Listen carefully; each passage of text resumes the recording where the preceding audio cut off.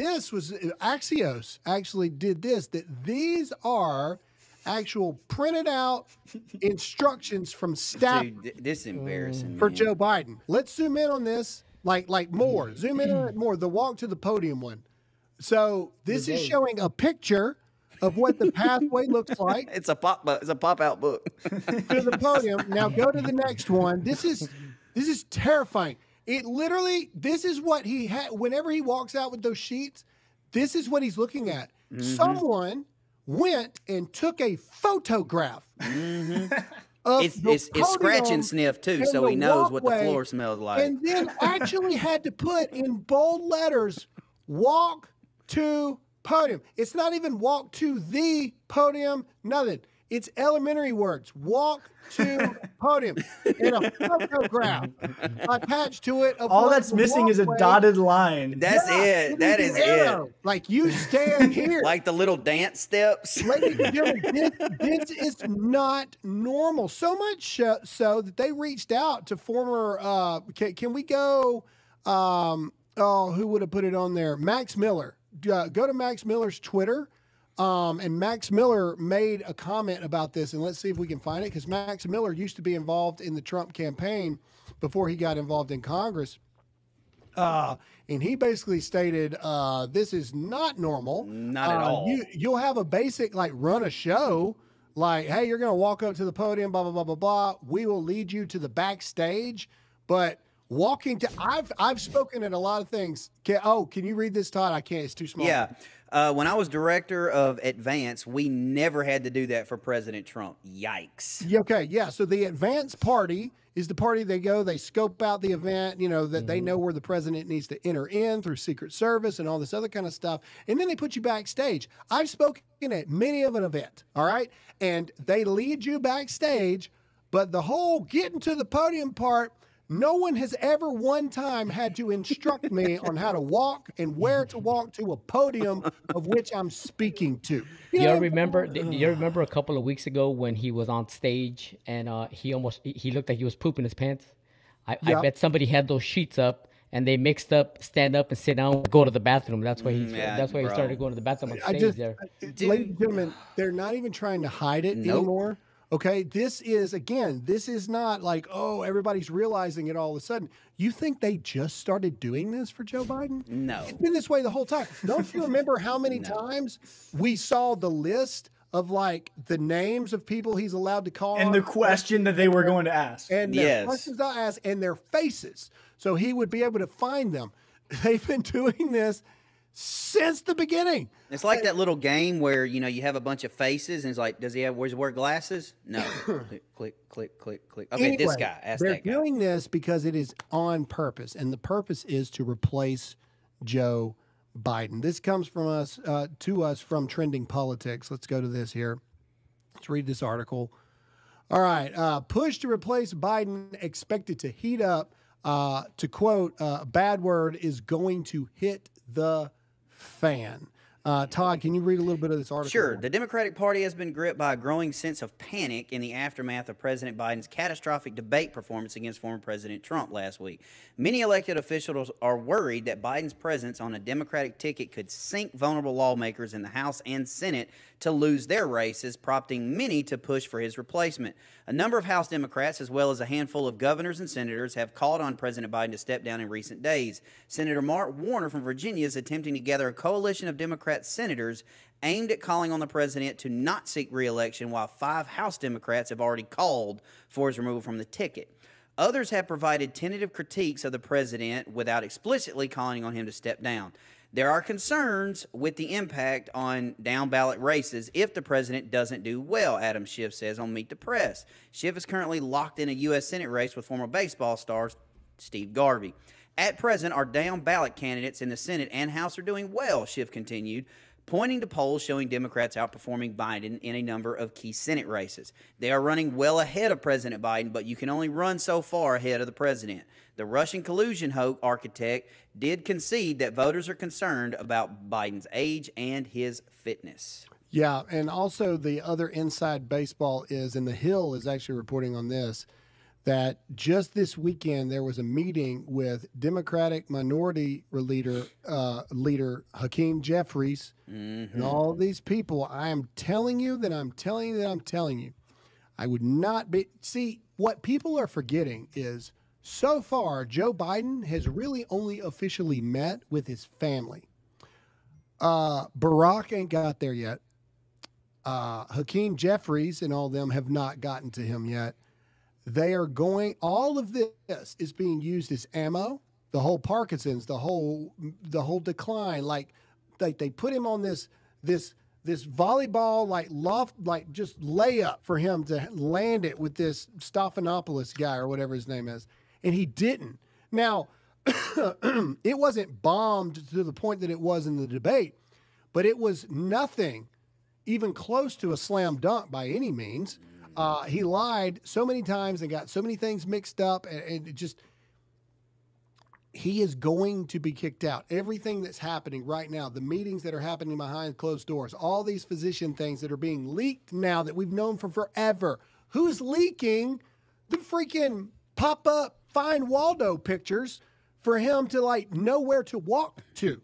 Okay, they put him in front of live TV again, all right, at a black church, and the dude can't even figure out when to stand up. There was another video we didn't show you where the pastor or the reverend gives him $100 and is trying to instruct him like, no, you're supposed to put that in the offering plate. He doesn't know because he's completely lost his mind.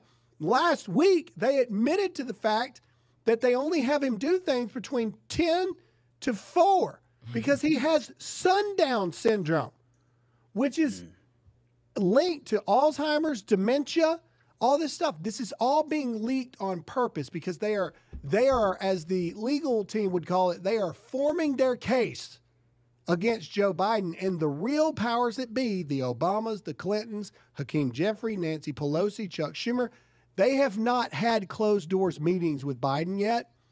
Biden will resign. I got a question for you guys. Well, not resign. Biden will not seek re-election. I got a question for you guys. Yeah. The last few days, I've seen a lot of Democratic people come out and they're saying that if he stays in the race, there's danger of them losing House seats, Senate seats, and whatnot. A few weeks ago, or 3 weeks ago, we were talking about even if Trump were to win the White House, that we were in danger of losing the majority in the House or the Senate. Now it seems to be flipping a little bit or switching a little bit because of the disastrous debate that Biden did. Yes. How strong do you think that is that we have the upper hand right now with the House and the Senate races coming up in November? Huge. Yeah, if he stays in the race, we're golden. Yeah, like huge. we're golden. Which brings me to the point of why Joe Biden will not seek re-election because of what you just said, Tony. I mean, you just hit the nail on the head. And we've talked about this scenario many times. Even if they're all bought in on Biden and they're willing to lose the presidency, as long as they lock up the House and the Senate, they can still stop Trump from doing what he's doing. But Joe Biden's doing so bad that now they're on track to lose all three.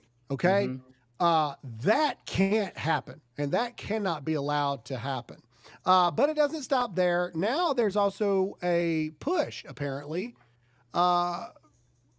rumblings in the wind about Kamala Harris. Okay. And so this is coming from the Hill, and this is why Democrats must now push out Kamala Harris. So in other words, the Hill is acknowledging that Biden's done. That's an acknowledgement right there. Like, there is no way Biden stays in the race. Because they say why the Democrats must now push out Kamala Harris. Todd, read this for us a little bit. It has been reported that aides and allies of Vice President Kamala Harris are upset that her name is not coming up in conversations about which Democrat might best replace President Joe Biden at the convention in late August, should it come to that. The part that adds insult to injury for the vice president and her close supporters is that these conversations are originating with fellow Democrats or liberal pundits. Since Biden's disastrous debate performance against President Trump on June 27th, we have consistently seen the names of California Governor Gavin Newsom, Michigan Governor Gretchen Whitmer, Illinois Governor J.B. Pritzker, Maryland Governor Wes Moore, Pennsylvania Governor Shapiro, and even Secretary of Transportation Pete Buttigieg thrown into the mix. Often absent from many of those lists of who might replace Joe Biden is his own vice president. Why? It's quite easy to understand. Once one accepts the premise that many in the liberal mainstream media hate Trump with an unhinged passion and want anyone to defeat him in November, Exhibit A in all of this being the New York Times, time and time again, they've rallied to the defense of Biden anytime anyone dared to raise the now obviously legitimate concern that his cognitive decline might render him unsuitable for a second term.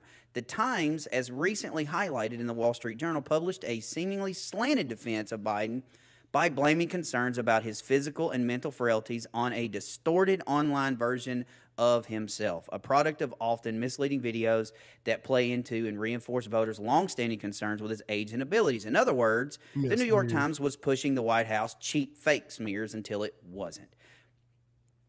What a difference one debate that could be staged, managed by Biden's White House handlers or liberal media outlets makes. As if the editorial writers of the New York Times had just touched an electrified third rail with wet hands. They were instantly shocked in contorting their Biden-protecting selves into a call for Biden to drop out of the race. It makes perfect sense that if you believe the Times and almost every left-center media outlet that has little or no use for Biden, they're only willing to pretend to stay in his corner as long as he had a chance to fulfill the mission that consumes their minds, defeating Trump at any cost. They still haven't said why. Let me go. Again, while multiple names are being bandied about, many seem to agree as to who should not replace Joe Biden, and that's Kamala Harris. First and foremost, because many believe she is simply and truly a lousy candidate. Back in 2020, her campaign for the Democratic nomination imploded so quickly that she didn't even make it to the Iowa caucus. It was like 3 months, right? Yeah, exactly. Beyond that, it has been the Democrats who have talked about Harris browbeating staff members into quitting, Harris dropping the ball managing the southern border, of Harris not being up to demands of the vice presidency, let alone the presidency. Anyone who cares to take a minute to do an internet search will find those stories more and more. Yeah, go ahead and kick her out. See what happens.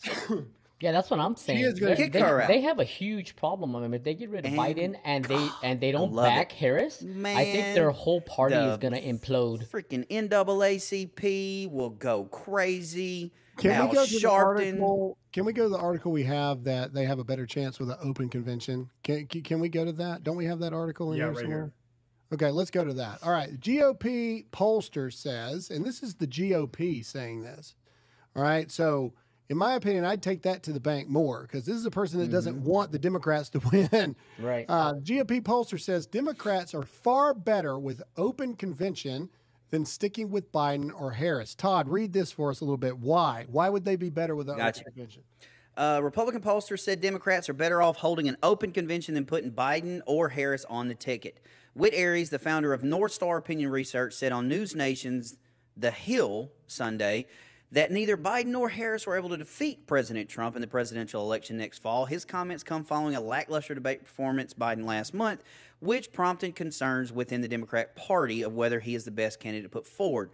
Democrats are much better off having an open convention where they can bring somebody new to the floor who would be a credible president, he said on Sunday. I think they're far better off doing that than they are sticking with either Biden or Harris, both of whom are almost assured to lose to Donald Trump.